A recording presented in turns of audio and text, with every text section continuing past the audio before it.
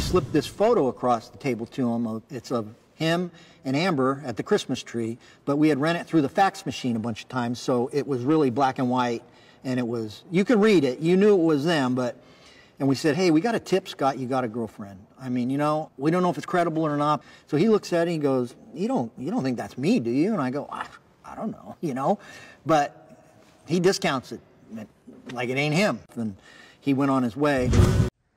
It's all part of the investigation, he said, trying to sound nonchalant. They even showed me pictures they got from the internet that are supposed to be me and some girl. All of us gave him the same questioning look. Yeah, he nodded. I have to say they did a really good job, because the guy actually looked a lot like me. Of course, now we know that it was him. The picture was from a Christmas card that Amber Fry had sent out, which her mother had forwarded to the police. On December 30th, Amber herself had called the Modesto PD's tip line and said she had been seeing Scott Peterson. Questioned by Detective Brocchini, the Fresno massage therapist revealed that she'd been involved with Scott since November 2002. She gave them documentation, photos, gifts, dates, and an entirely different perspective of Scott. It had been Craig Grogan and Al Brocchini's hunch from the beginning that Scott was lying, but it was confirmed when they showed Scott the photo and he denied being the guy with Amber. Since the detectives knew better, they urged him to admit any extramarital affairs, but Scott swore that he hadn't been with another woman since marrying Lacey. From then on, I think the detectives knew their job was to uncover the extent of his lies. Everyone. Had you told anyone? Did you tell police? Told the police immediately. When? That was the first night we were together. The police, I spent with the police. You told them about her?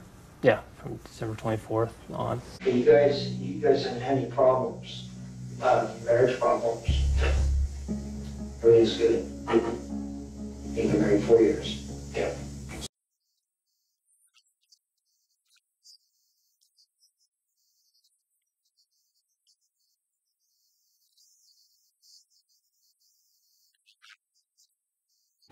He has told no lies about a murder. You have a guy who is committing adultery for 16 days and told so many lies he got caught in that adultery within 16 days. And there are no lies about murder.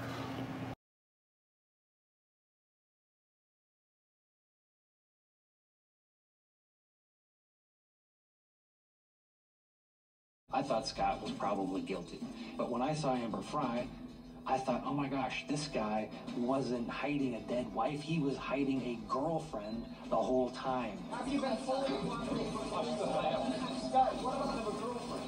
He's innocent. He's just a schmuck who had a girlfriend.